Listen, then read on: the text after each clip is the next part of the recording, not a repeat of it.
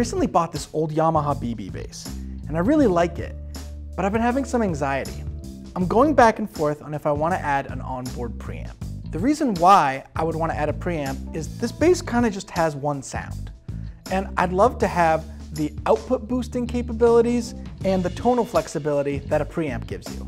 The concern I'm having is I don't really want to modify the bass. I don't want to add knobs, I don't want to add batteries, and I also don't really want to change the sound of the bass. The first time I plugged this bass in, I was just enamored by its tone. It's simple, it's old, it's got some mojo. And my fear is if I take the guts out and put something new in, it might change. At Aguilar, a big part of our inspiration comes from the recording studio. And an EQ that's really common in the recording studio is broadband EQ. Broadband boost is an organic and intuitive style of frequency boosting that adds body and weight to your tone without unbalancing or altering the character of your instrument. It brings out what is already inherently there in your bass.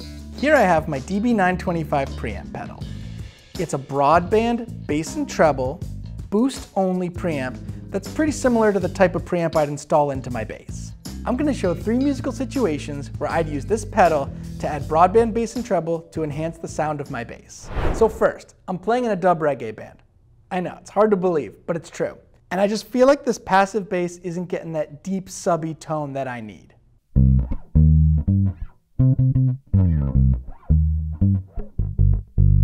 By rolling up some bass on my preamp pedal, I bring in this broadband bass that not only bumps the deep lows, but it also bumps the low mids, but to a lesser degree.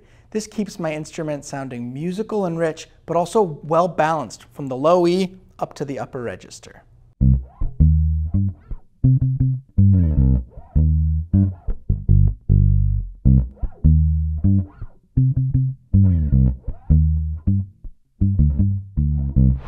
Now I'm playing in my indie rock band, and I'm trying to get that Interpol Fugazi pick attack sound. And this bass really isn't quite cutting it. This is kind of a subdued, mellow sounding instrument.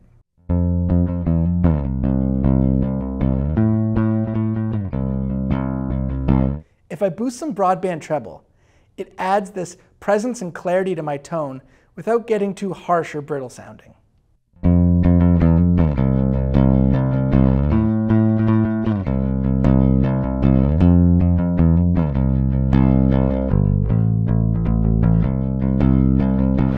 Finally, you might notice that the DB925 does not have a mid-range control. With broadband boost, as you boost bass, there's this slope that develops, and it goes through the bass frequencies into the low mid frequencies. The same with the treble, through the high mid frequencies.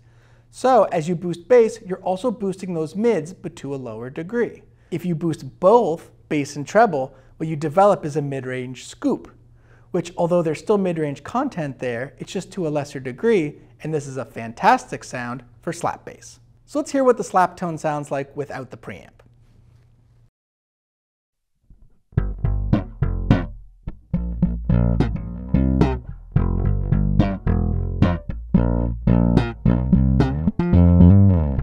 And now with the preamp.